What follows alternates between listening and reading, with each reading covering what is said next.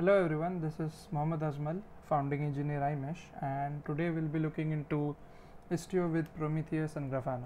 We all know Istio as one of the most reliable service mesh available that provides out-of-the-box mutual TLS and uses Envoy proxy for all your requests and a lot of things.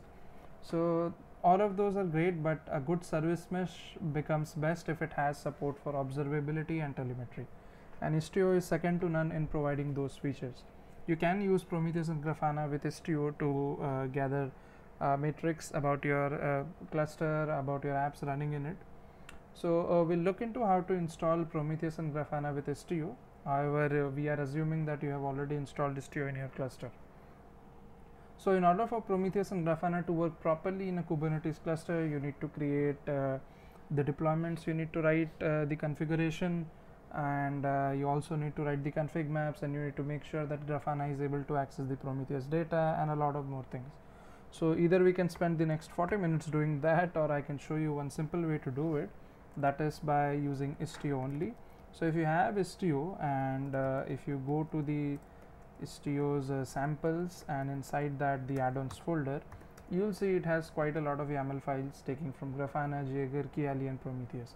These are the things that come with Istio that Istio supports, and installing Prometheus is as easy as simply applying an YAML file and you're done.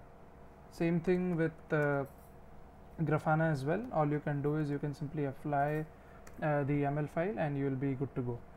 And all these things are installed in the Istio system namespace by default. However, if you want to know more about any custom configuration, such as running, if you already have Prometheus and Grafana set up, how do you install Istio and communicate with it?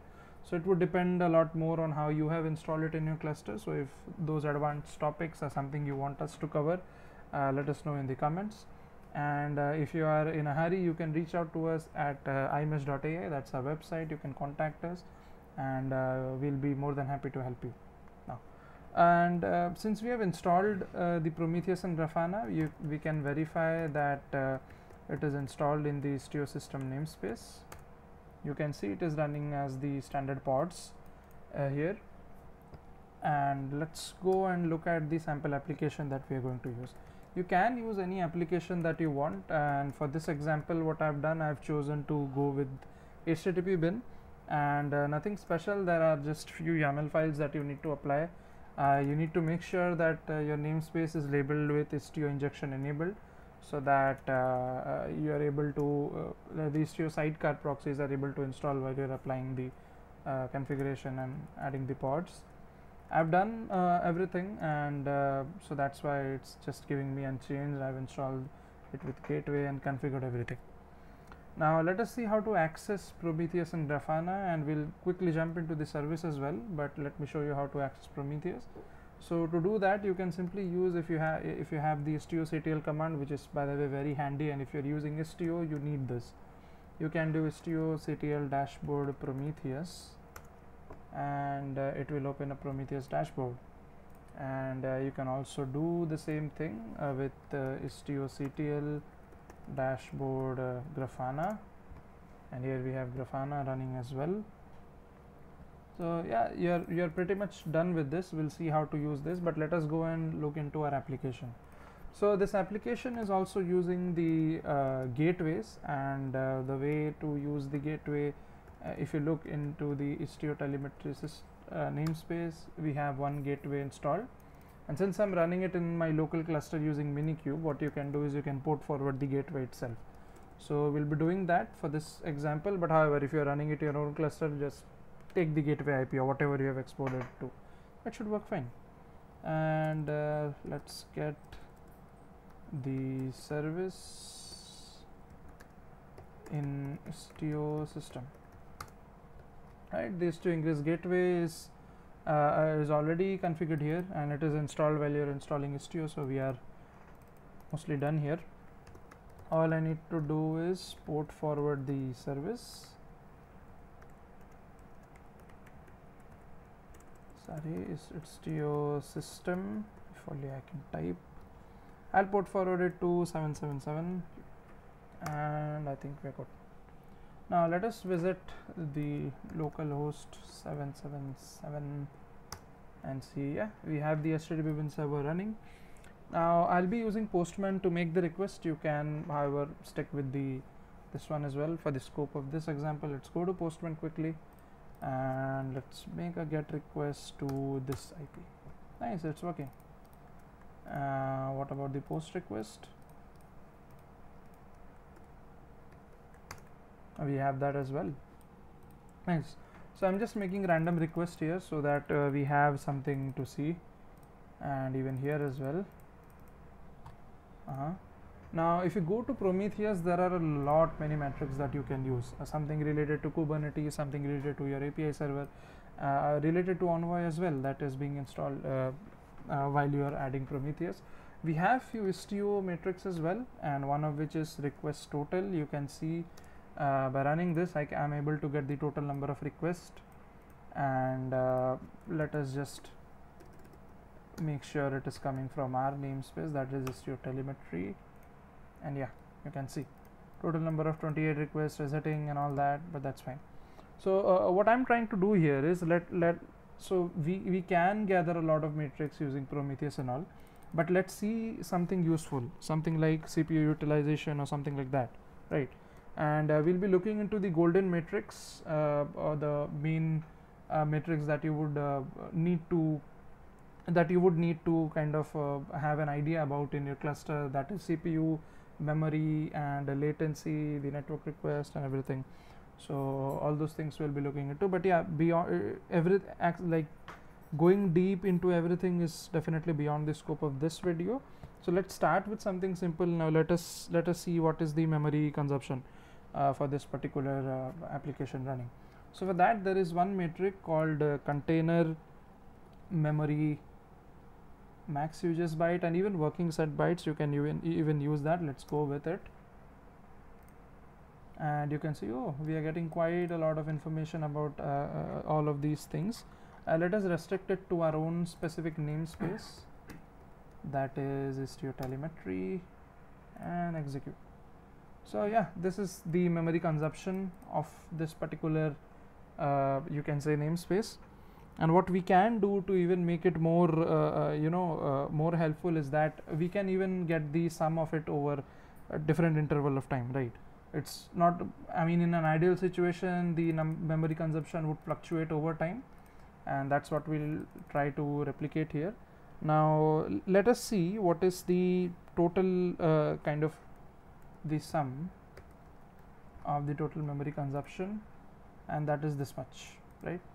And what you can do is you can even group it by pod, and we are getting the pod name here, and just imagine if we have multiple pods, we can even do that.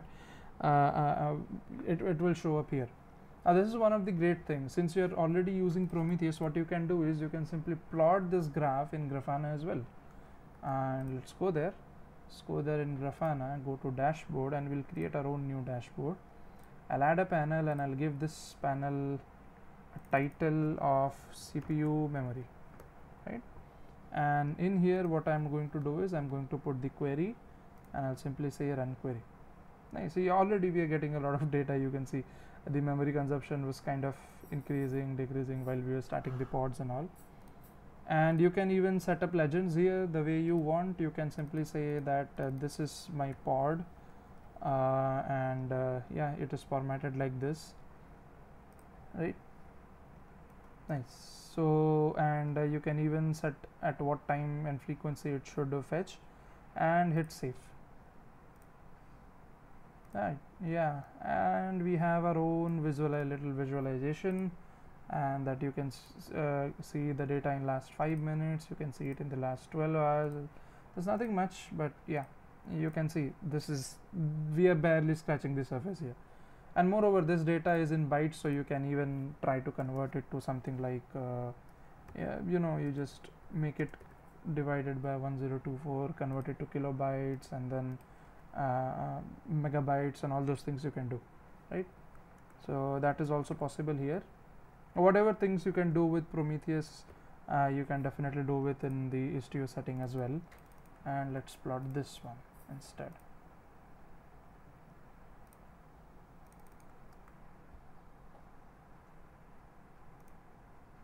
Nice, we are getting it. Now let's have a look at the CPU usage as well.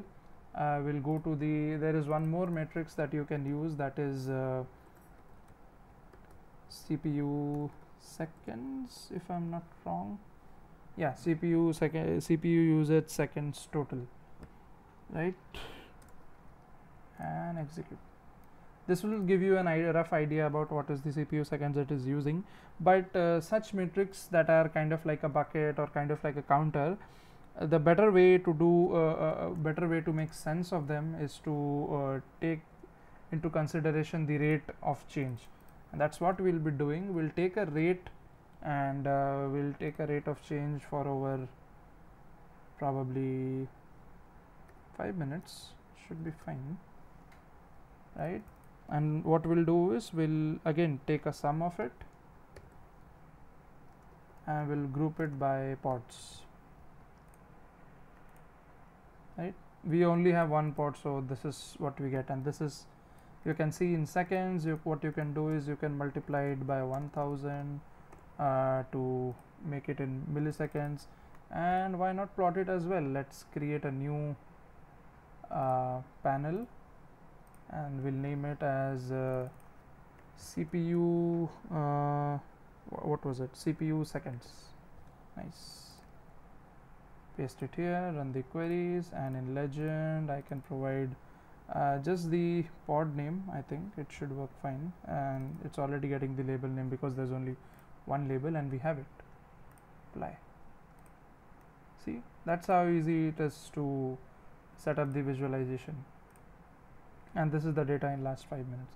Now you can play around. You can even get make a number of requests. You can take an average of requests, and you can do a lot of things.